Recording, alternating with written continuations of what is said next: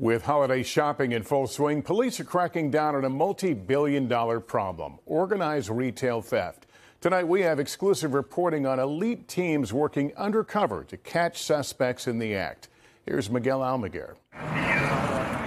Tonight at shopping centers across the country, undercover surveillance teams like these say this is the multi-billion-dollar problem exploding out of control. We've done probably already 6 or 7 this week. We're stepping up our efforts over the holiday season.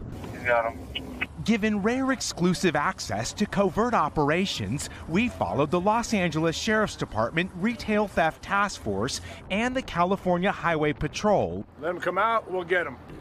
So that's a suspect, Puma bag, it's 2 Puma bags. As officers swarm suspected shoplifters, who they say often work with a network of criminals like this in what's known as organized retail crime. We see these really shocking videos that come out from all across the country. Why is this crime so pervasive? I think there's an absolute perception that nothing's going to be done because it's theft. For years now, we've been looking at mobs of, usually it's younger kids, and they believe that if they do it in packs, it's harder to detain and arrest.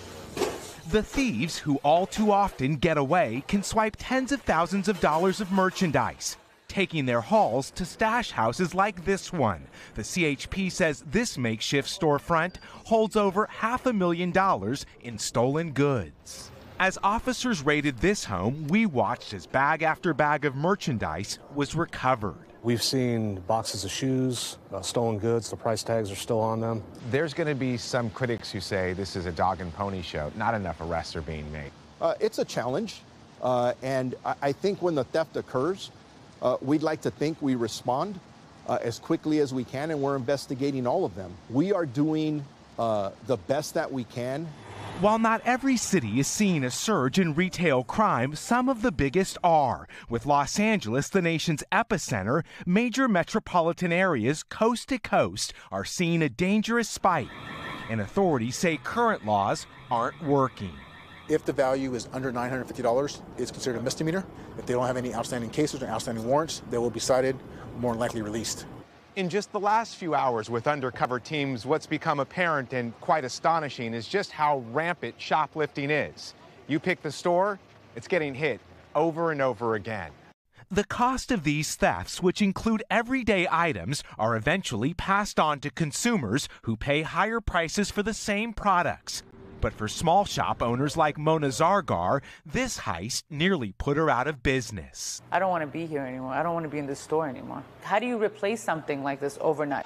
Tonight, the fight against organized retail crime and the rising price we all pay.